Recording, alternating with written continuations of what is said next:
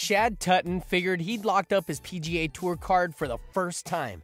Despite a closing bogey Sunday at the Korn Ferry Tour Championship, the 31-year-old Tuten was projected to finish number 30 in points, just inside the cutoff for players graduating to the big tour.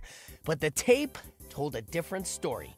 Upon arriving in the scoring area, Tuten was notified by a rules official that television cameras had shown him improperly applying the lift, clean, and place rule in the 15th fairway.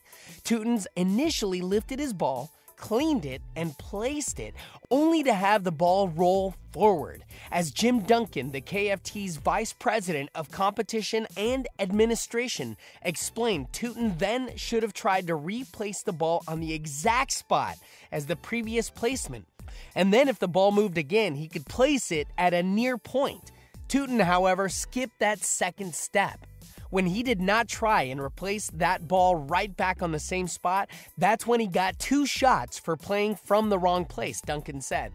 The 2-shot penalty gave Tuten a bogey at the par 5 hole and a 4 over 76 for his round, dropping him to tied 28 on the leaderboard and a final position of number 32 in points after he began the week at number 29.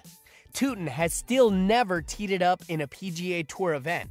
Tuten's misfortune allowed Rafa Campos, who missed a short putt on his final hole earlier in the day, to end up number 30 in points. Horrible and emotional Campos. Number 23 to start the week described afterward when asked about the nerve-wracking wait. "I'm just really happy I was able to finish in the position I'm in right now," added Campos, who played as a rookie on the PGA Tour in 2020-2021. Tuten later replied to a social post about Campos, "Even better when he gets his card because of fluke ruling." Paul Barjan won the event at Victoria National to jump from number 45 to 8th in points. Mac Meisner, Wilson Furr, John Teeter, and Roger Sloan were the other players to play their way inside the top 30 this week. Furr rallied for par from an adjacent fairway at number 18. Teeter played his last 5 holes in 1 under. Sloan canned a 12-footer for par on his final hole.